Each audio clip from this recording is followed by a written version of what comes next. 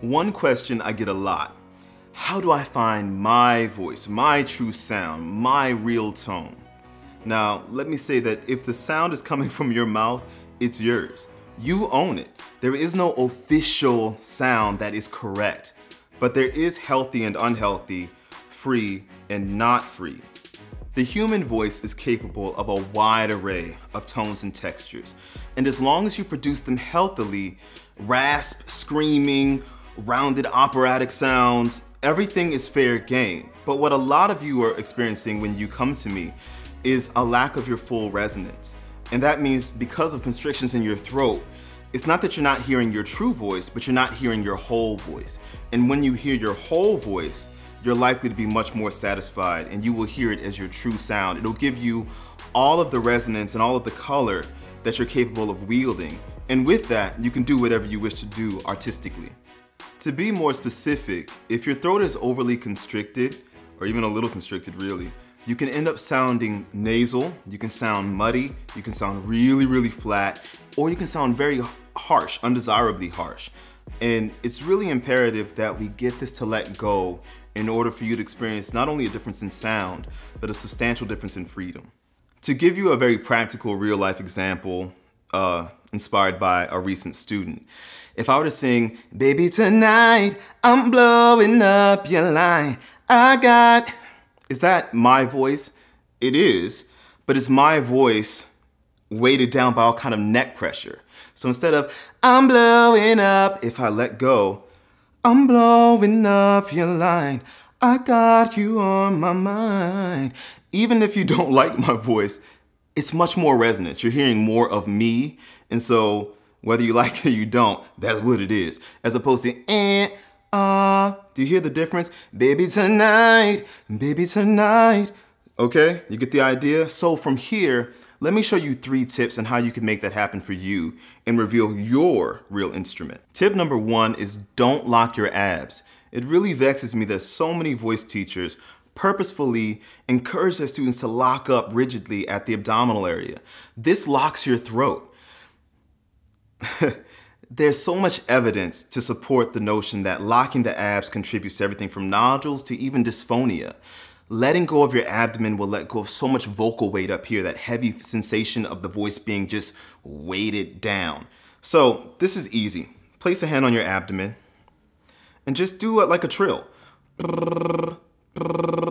Your abs should move. Your abdomen should move. A mobile abdomen is a released one. So if it locks tight, then it won't do anything. It'll stay still. You should be able to feel it release a little bit when you inhale. And it should move inward gradually as you talk or as you sing.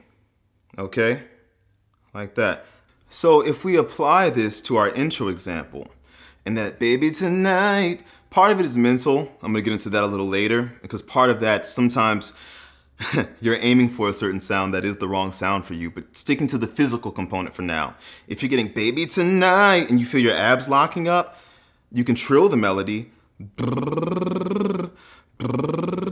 Focus on letting the abdomen move. It should move. When you inhale, it moves outward. When you exhale or make sound, which is exhaling, you're gonna slowly feel it move inward. It's not something you should force. I'm not asking you to pull your stomach in.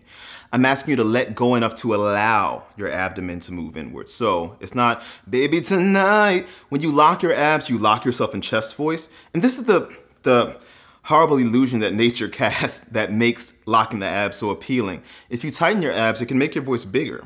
It will also make your voice tighter, and it will trap you in one register of your voice. And it will, over time, weaken your instrument. If you let go, baby tonight versus "baby tonight, I'm blowing up your line, I got you on my mind." Even without vibrato, even without any fancy riffs or runs, the tonal quality is remarkably different. And you get to hear me, and you will get to hear you. Practice letting go, and you might be surprised on the high notes, on that riff or run, there may be a certain section of the song that locks you up more than another. But if you're tight here, check your abdomen. I know it's all the way down here, your throat's up here, but they are connected.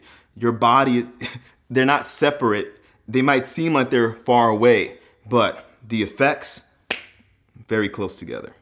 Sometimes letting go of the abdomen can be tough, or even letting go of the throat can be tough because it can feel like I'm asking you to drive without the steering wheel. Like I'm saying, take your hands off, but drive around. Because we do need some kind of place to grab or to lean onto.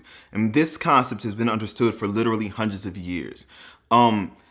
This is the thing. You do have to grab somewhere. Some part of your body has to grab. Now we go into great detail on this concept and how to properly do it in my phase 1 and phase 2 programs available at aapproach.com.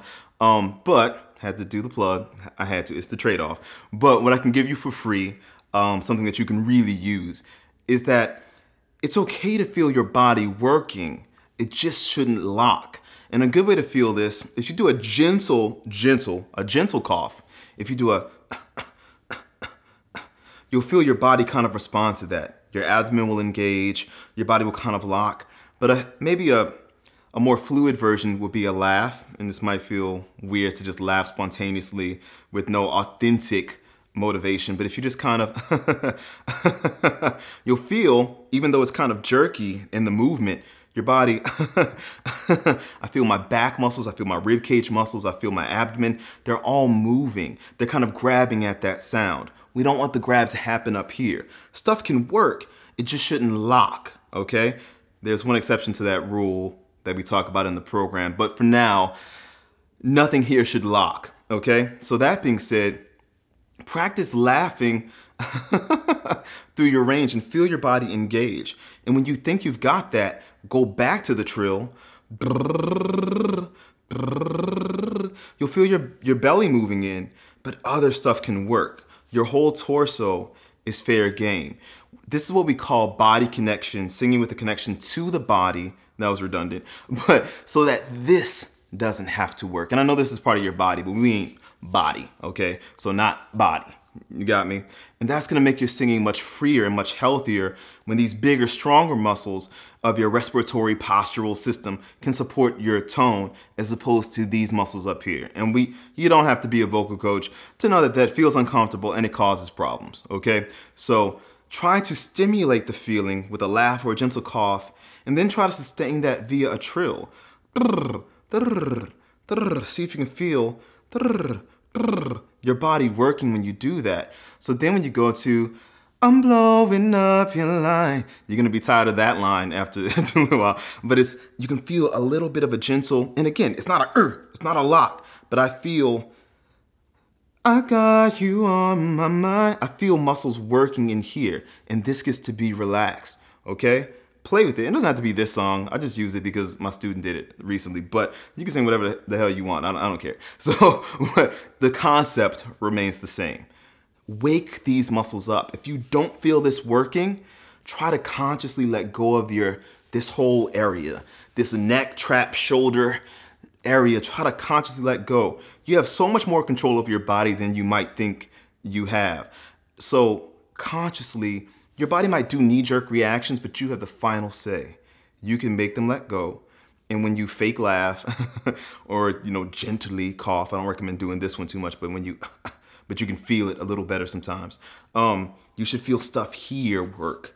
Pectoral area, abdominal area, back, rib cage, side ribs, all that stuff is good. Pelvic floor, even your buttocks a little bit. And some of the stuff I'm getting into is a little advanced. Again, phase 1, phase 2, aapproach.com, or you can work with me one-on-one, aapproach.com.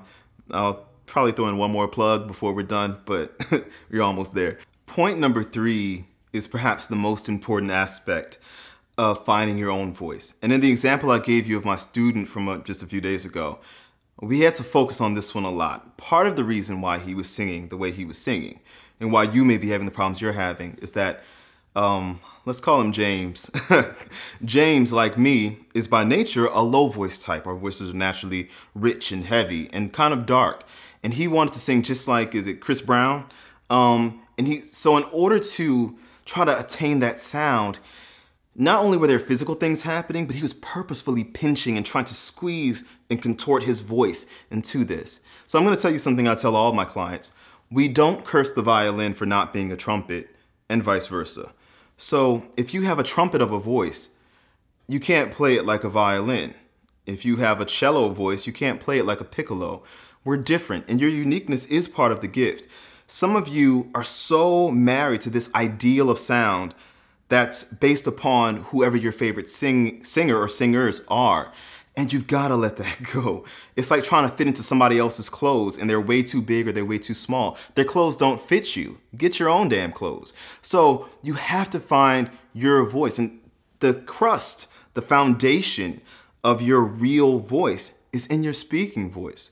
Now, before you balk at that, your speaking voice is capable of a wide array of tones and textures too. In New Orleans, where I'm from, you might have heard me say this before. I hear, yeah, I didn't even know. I don't even, but you know, especially my thing about my Uncle Bruce, like I could hear him go all over the place with his voice. Especially if you and your friends watch a sporting event, if you're angry, you speak differently than when you're happy. It's, you know, oh, I can't even, you know, we do all these things. So when I say use your speaking voice, I don't mean that it has to be a monotone staying. No, your voice is quite expressive.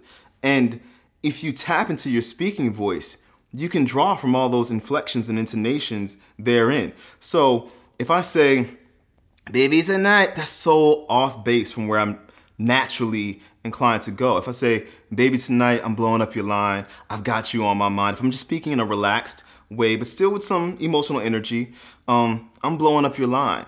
I'm blowing up your line. I got you on my mind. I've got you on my mind. I got you on my mind. Whatever. So it's elongated speaking. Don't try to make it. Don't try to make it. Don't try to make your singing voice. And you're not Mariah Carey. You're not Ed Sheeran. That's okay. That's so okay. You're you. You can't be them and they can't be you. That's not a better or worse kind of thing. It's just different. And learn to welcome that. They're natural gold nuggets or superpowers that any vocalist I've ever worked with has that special thing that they can do. I trained David Corey, X Factor finalist, sang the Coca-Cola FIFA Cup thing. He can scream, like he can go, and he can really do it.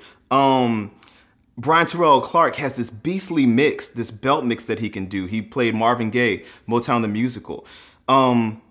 As you guys know, you saw the head voice falsetto video, got a lot of comments on that. My head voice, I have a lot of control over that. Everybody has their bailiwick, their vocal superpower. Doesn't mean you can't do other things, but the thing that you're trying to suppress, maybe a uniqueness in your tone, maybe it's really light or really dark or something.